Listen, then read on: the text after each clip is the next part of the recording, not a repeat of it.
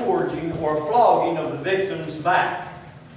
The Romans used a whip called a flagon, which consisted of small pieces of bone and metal attached to a number of leather strands. The number of blows given to Jesus is not recorded. However, the number of blows in Jewish law was 39. During the scourging, the skin was ripped from the back, exposing a bloody mass of tissue and bone. Extreme blood loss occurred, often causing death or at least unconsciousness. In addition to the flogging, Jesus faced severe beating and torment by the Roman soldiers, including the plucking of his beard and the piercing of his scalp with a crown of thorns. After the flogging, the victim was often forced to carry his own cross, or patbulum, as it was referred to the execution site. The cross could easily weigh in excess of 300 pounds. In the case of Jesus, the record shows that he may have carried his cross the distance of over 2 football fields in a weak and tormented state. Once the victim arrived at the execution site, the cross was put on the ground and the victim was forced to lie upon it.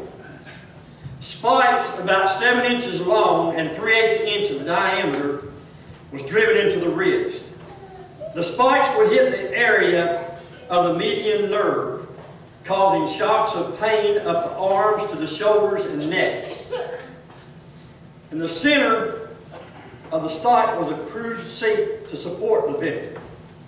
The cross was then lifted and the victim's body was awkwardly turned on the seat so that the feet could be nailed to the cross. At this point, there was a tremendous strain put on the wrist, arms, and shoulders, resulting in a dislocation of the shoulder and elbow joints. The position of the nailed body held the victim's rib cage in a fixed position, which made it extremely difficult to exhale and impossible to take a full breath. Having suffered from the scourging, the beatings, and the walk with the cross, Jesus was described as extremely weak and dehydrated. He was probably losing significant amounts of blood.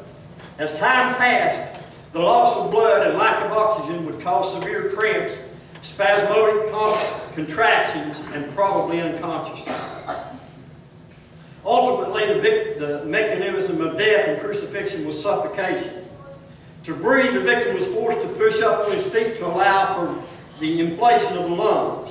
As the body weakened and pain in the feet and legs became unbearable, the victim was forced to trade breathing for pain and exhaustion.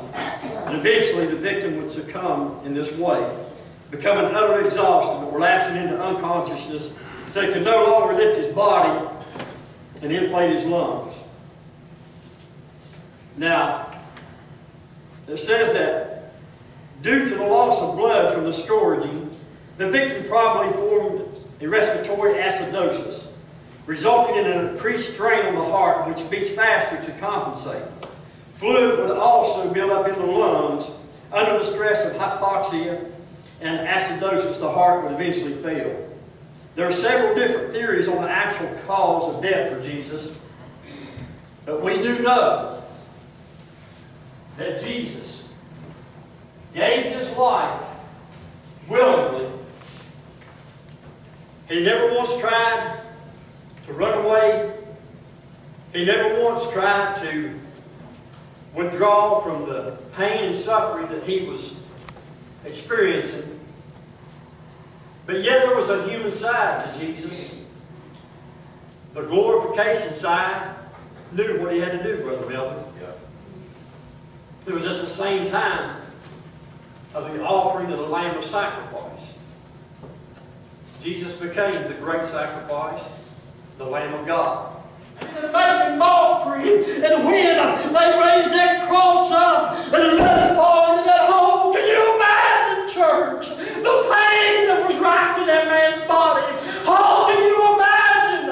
Oh, what was taking place? Can you imagine him hanging there? Oh, God, can you imagine what he looked like and what he was taking on for us? Us whole filthy, dirty sinners that we didn't even deserve. For Jesus Christ to die for us.